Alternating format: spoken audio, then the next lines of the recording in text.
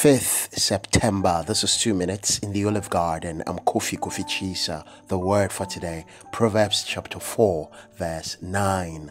She will place on your head a garland of grace. She will present you with a crown of beauty.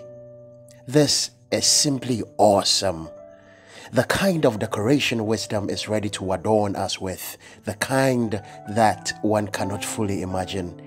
If wisdom has all these fantastic treasures in store for us, then this should lead us to a change in our prayer lines. The kinds of prayer lines made up of 90% binding and destroying witches and wizards.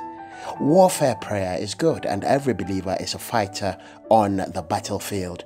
We should, however, begin to question ourselves on how much we have underestimated God's special wisdom designed for man.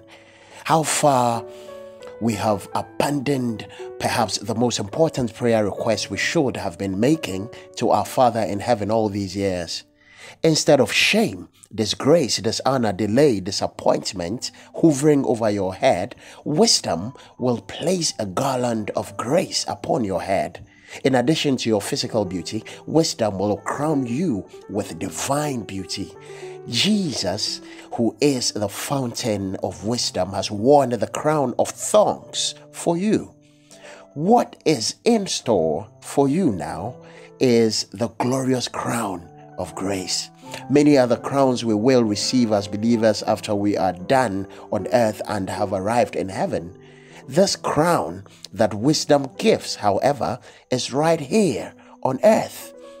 Position yourself strategically and get ready to receive that crown. The shalom of Yahweh be upon you.